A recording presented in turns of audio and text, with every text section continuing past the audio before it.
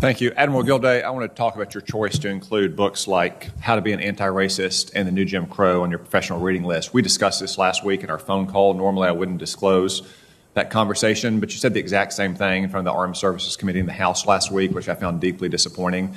When you're asked questions about this, you characterized it as a criticism of sailors for being weak. That is a straw man. It's not a criticism of sailors being weak. It's a criticism of your decision to include these books on your professional reading list, which ensigns and sailors across your service take very seriously.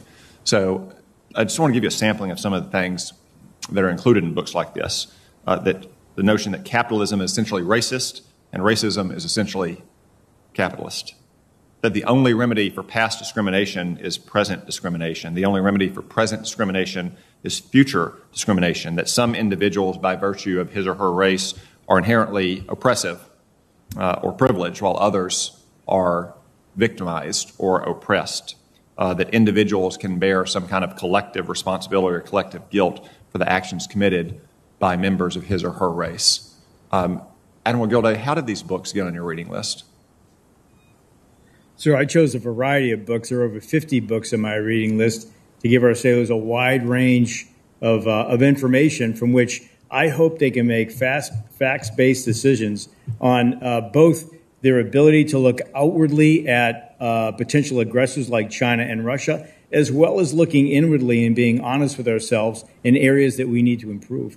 In talking to sailors over the past year, it's clearly obvious to me and others that the murder of George Floyd and the events surrounding that, the discussions in this country about racism, which go back for years and years and years, are still a painful part of our culture, and that talking about them, understanding them, is the best approach, and that offering books like Kendi's for people to read, and they don't have to agree with every assertion that Kendi makes.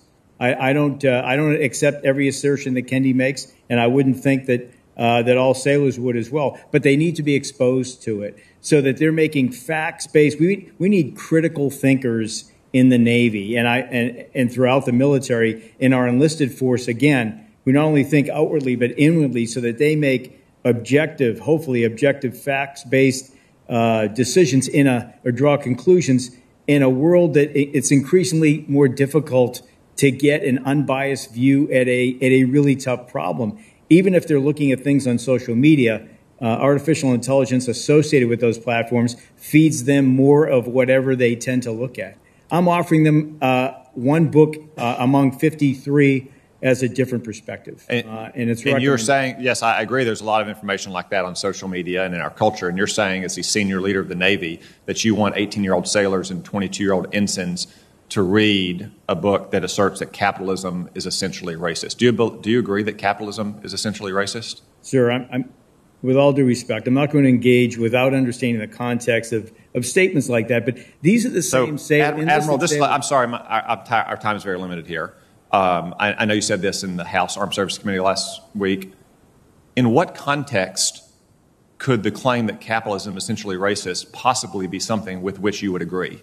So I have to go back to the book to take a look at that. But again, this comes down to trusting sailors who are running nuclear power plants on submarines at hundreds of feet under the water, under the polar ice cap, that are maintaining the highest, the most complicated and complex jets in the world.